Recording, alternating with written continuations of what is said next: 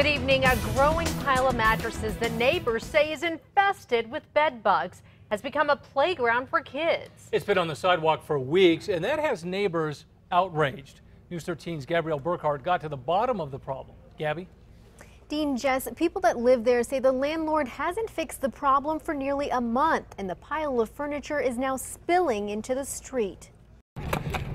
When school lets out and kids come out to play, neighbors say this massive pile of mattresses becomes a safety hazard. It's been piling up for about 3 weeks now. Now it's become a mountain. On top of this, tenants say some of their places at this complex near Central in Wyoming have been infested with bed bugs. They say these mattresses may be crawling with them. This trash pile has now grown well above my head, more than 5 feet tall, and tenants are concerned that kids are using this pile as a jungle gym.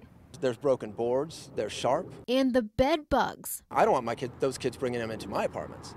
So there are concerns. Mike DePalma owns the complex next door. He, along with tenants and other neighbors, say they've called the property owner and the city to get this mess cleared out. They're warning kids to stay back. I've actually told several kids to get off because of it's kind of gross regardless. It's trash either way, so you shouldn't be jumping on it. My son was, and I told him no.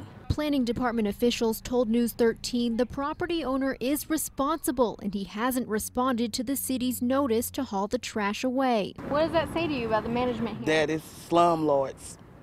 That's what it is. The city says solid waste will haul it away, but locals say it's taken weeks and the pile keeps growing. Why do people throw their trash here? Because they're lazy, because they don't want to take it to the dump. Either way, bed bugs aren't the only problem this mound of mattresses is posing. The city's solid waste department told us they'll clean up that trash pile tomorrow. Back to you. Gabby, thank you. We spoke with the property owner on the phone. He said he doesn't know about the bed bugs and could not tell us why that mess has not yet been cleaned up.